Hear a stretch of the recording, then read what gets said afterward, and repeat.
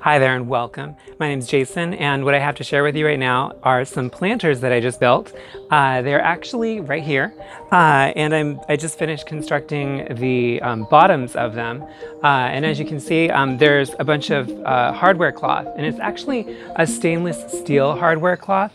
Because I'm planting vegetables in here, and I don't know if you've ever seen like the chicken wire that they have in the stores now. It has the Proposition 65 because of the corrosion and the metal that goes into the earth that you grow your vegetables in. So I went looking around, and Gopher's Limited sells stainless steel hardware cloth that's made for putting in the ground for in-ground use. So this is like a perfect union right here. What I've done is I've used some stainless steel screws with stainless steel washers also, so that, in 3 years, when I want to come and check on this in between crops, I can dig all the dirt out, and then, lift it up and check to see, are any of like the washers or screws corroding? Is this corroding? It shouldn't. It should last at least a few years. But, if you want to check on it, and, if is there a screw here or there that is corroding and you want to replace it with a brand new one, the drill, as opposed to staples that are made of who knows what, they're made of stainless steel, and you can just undrill them really fast to make the whole replacement process really fast. And they're also very, very stable.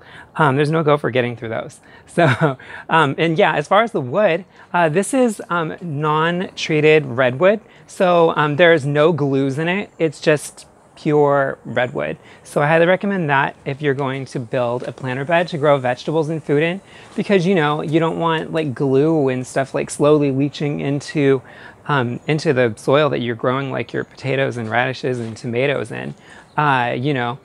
So this will naturally age. It's very red now, but it'll age to a more of like a gray like color. And that's natural. That's what redwood does. It's a very, very nice wood for growing things in. It lasts a long time.